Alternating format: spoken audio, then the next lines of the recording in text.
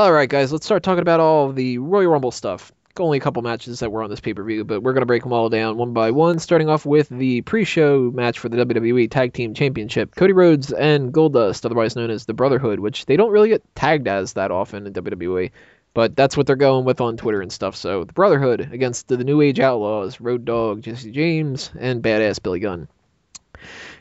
Pretty good match overall, I think. It could have gone longer, which is kind of a shame that it didn't. But we are going to see more matches between these two, so why not? It's a pre-show match. It wasn't on the card, so that's another thing where it's a little bit more flexibility. But I liked it, and I really liked the outcome of it. Maybe it's just because I'm from that era, and there's just something about the New Age Outlaws that I've always liked as like my favorite tag team of all time. And then there's that little nostalgia factor of the idea that they were breaking the record of the longest amount of time between tag team title reigns and stuff. I think that it's cool. I like the idea that they're the tag champs. I don't want them to be the tag champs for, like a fucking year or anything like that. But as long as they can do it, then what the hell? Whether they drop it at Elimination Chamber or my preference, you have a big tag team match at WrestleMania, and you include every single tag team you can possibly include in WWE.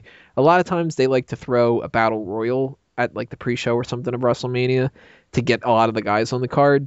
Fuck that. I say you go hardcore tag team chaos. Just you throw the Usos, Cody Rhodes and Goldust, New Age Outlaws, 3MB, fucking two members of the Wyatt family, anything like that you need.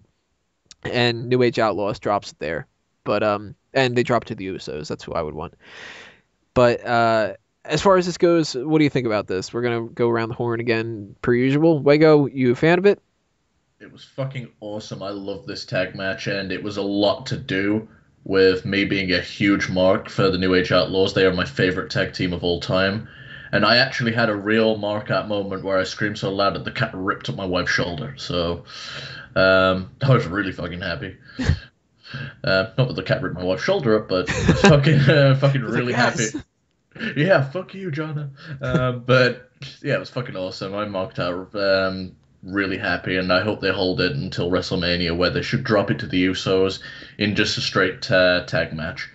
They always, and also the New Age Outlaws were always fun in hardcore matches, so I wouldn't mind them throwing a gimmick into it either.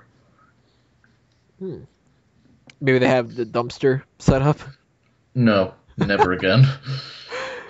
Drew, your Belfast thoughts Brawl? on the tag match? Belfast Brawl? Nah, we don't want that match, do we? Nah, we don't want that. But the tag team match. Unfortunately,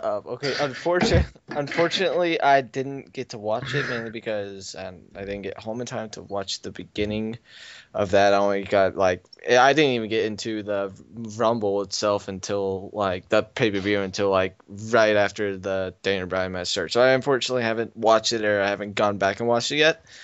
But I do like the New Age Outlaws. My bad. I remember going to a Raw event and they were there. I always thought it's cool that whenever they pop up, and maybe this could lead to the eventual Cody Rhodes Goldust match that everyone wanted to see 2 years ago. That no one's really excited to see now. But if it leads towards that, then I'm pretty cool with it. Who's breathing into their mic?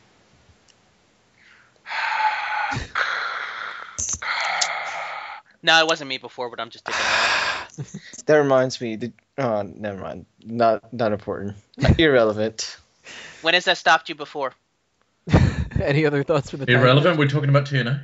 match? Any other thoughts about the tag match? Are you talking to me still? Yep. I didn't see it, so nope.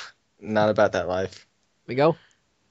Didn't see it. I didn't see the actual Rumble. I was at work at the time. But I will say this. I've heard good things about it. And the Outlaws can still go. I remember when they were in TNA, I got tired of their gimmick. But I never got tired of their matches. They always put on solid performances. And they're still in great shape for guys their age. The Rhodes brothers have been just knocking it out of the park since they got together. It just... I wouldn't be shocked if I'm not shocked that this was a great matchup, and it was a great way to start the show off hot. In terms of them actually winning the title belts, unless it's a transitional thing where they're basically just transitional champions, I'm perfectly fine with that. If it's one of those things where they're going to hold it for a long time, I'm not fine with that because honestly, I think it should go to something like the Usos. I think they've been dying for a tag team title reign for the longest time. If this gets us to a matchup between those two at WrestleMania, I'm all for it. Peyton, what are your thoughts? Oh, this is fucking awesome. I am a longtime fan of the New Age Outlaws. I think I'm having an absolute blast seeing them come back.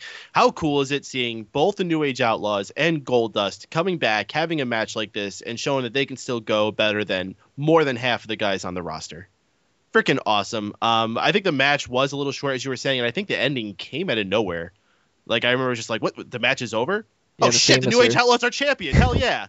That was pretty much my reaction at the end of it. It's Billy's, too. There's a picture Billy on WWE.com. Yeah, Billy not even got the pin, just got the pin. He also got that singles match against who was it? CM Punk the other night.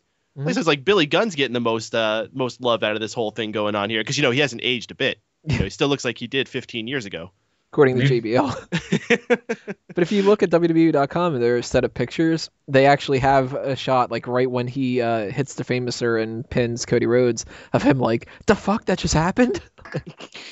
It's so good. Anyway, every time he takes off his shirt, I die a little inside. Oh. I'm happy to see New Age Outlaws back for now. I also would like to see them hold this no further than WrestleMania, and I think what you should do at WrestleMania is a big tag team, a scramble type match. Yeah, somewhere you have every tag team come out, and keep short little falls in between each set of matches that you have, and then you get a little bit of an exposure for each team. Everybody gets a nice payday. Everyone gets a chance to go out there and shine. And as opposed to what you were saying, Tony, maybe just having like a big chaos brawl. A lot of people would get hidden underneath that. And they wouldn't get any full time to shine. This, at least every single person has solid in-ring time where the lights are on them. The lights are on bright, as JBL was saying. That's kind of what I meant. Some kind of a capacity you can showcase. A gauntlet, tag team turmoil, a scramble, whatever the hell you want to call it. Whatever type of name they want to apply to it. Just like the freaking hardcore matches. They have 100 names for it. Bring back the fucking tag team tables turmoil. And you know who I hope wins it? My absolute favorite tag team right now, the Primetime Players. They just broke up, though. Millions of dollars. Millions of dollars. Spoiler alert. Millions of cereal. Yeah. Spoiler alert, they just broke up, didn't they? Nah, they'll what? Jinder Mahal face heel turn. What? Back face. What? You watch SmackDown, what? sir? What? Yeah. What? This is awkward. You're saying back? All right, so yeah, we all pretty solid about this New Age Outlaws thing. It seems like they have a cool idea of where they're going to go with this. So looking forward to what they have in the future. And the next part, we're going to talk about Daniel Bryan versus Bray Wyatt. First match officially of the Royal Rumble pay-per-view.